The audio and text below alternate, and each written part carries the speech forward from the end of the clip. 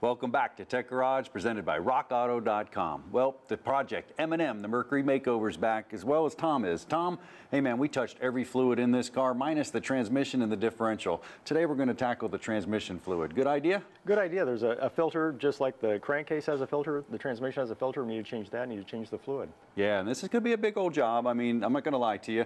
We got our bolts out of the back already. We're just going to work our way. You got your gun. Let's go ahead and work our way to the front here, and we'll get some of these bolts out. Pull the front bolts out.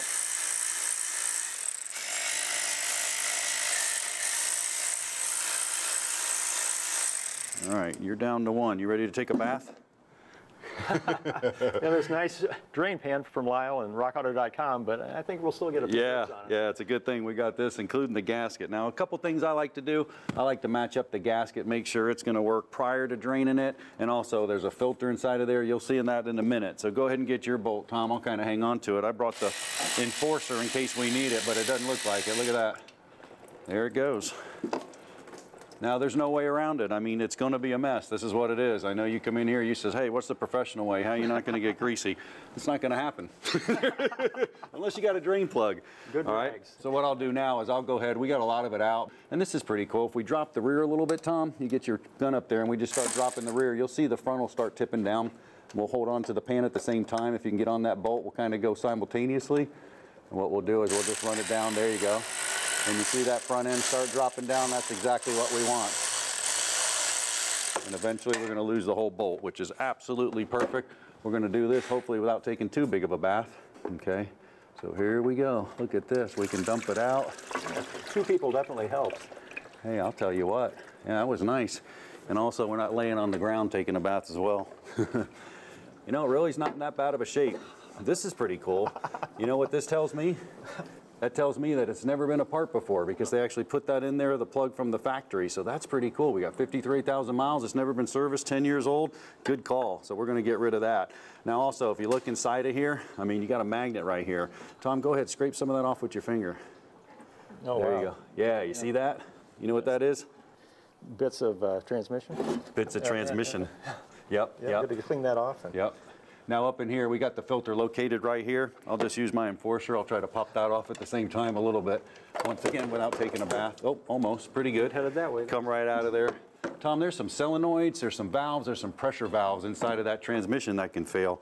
You guys offer that stuff as well? Yeah, newer modern transmissions have these solenoids that, and if you get harsh shifts, you get slow going into gear, these might need to be replaced. Yeah, we sell all that at RockAuto.com.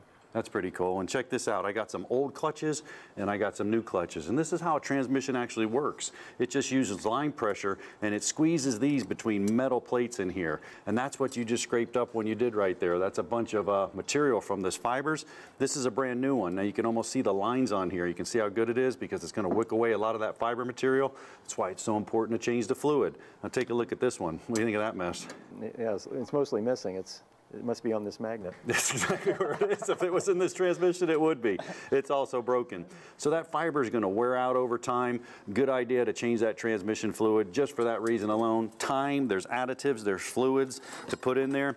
Now what we need to do, Tom, is we need to go ahead and clean this pan really, really good. You can wipe down the transmission surface here and all the surface around here and some of the valve body, get it cleaned up. We still got a couple spider webs lingering from the top. But it's going to look good. Now, just as important, you want to use your torque wrench, and you want to use those torque specifications. This one calls for 10 foot-pounds of torque for putting these bolts back, okay? Because we got our gasket, it's made out of a material. We don't want to crush that and have any leaks, and then we're going to go up top. We're just going to fill it, warm it up, follow the manufacturer specifications for checking that transmission fluid. Always like to take it on a test drive, come back, recheck it. Man, you know what? What are we going to look at today on the computer? Well, often if you get a major transmission work done, or you do it yourself, or you have a shop do it, they'll recommend replacing the radiator, and you're like, well, hey, that's not connected to the transmission. Well, in many radiators is the transmission oil cooler. And if you get particles like this too much, there's no way to really clean that out. It gets clogged up. And for a RockAuto.com newsletter, we actually cut one open so you can see how narrow those passages are and why it is a good idea to replace the transmission oil cooler and the radiator if necessary at the same time. And you guys are stealing ideas from Tech Garage. We got a lot of cool cutaways. Check out that newsletter. Matter of fact, let's check it out on the computer. Okay. Now, we went ahead and changed and serviced our filter and our fluid on our project M&M, the Mercury makeover. But Tom, you mentioned under the car, I mean, there's other problems. I mean, once those clutches wear out, it's all over the place. Right, that material circulates throughout the system, and you'll often be told to replace the radiator at the same time as your transmission service. And the reason for that is the transmission oil cooler is part of the radiator, and there's really no way to flush it out. For the rockauto.com newsletter, we took a 93 Ford, we cut open the radiator, took out the transmission oil cooler, which at first glance looks like a big tank. Wow. But then you turn it and it's hollow. And here we show the transmission fluid actually just circulates between the inner and outer wall of this tube. Right. And if you've got any kind of grit, it's going to be stuck in there. There's no way to wash it out. I'll tell you what, the video question of the week, it's a good one. You don't want to miss it. Stick around. We'll be right back with more Tech Garage right after the break.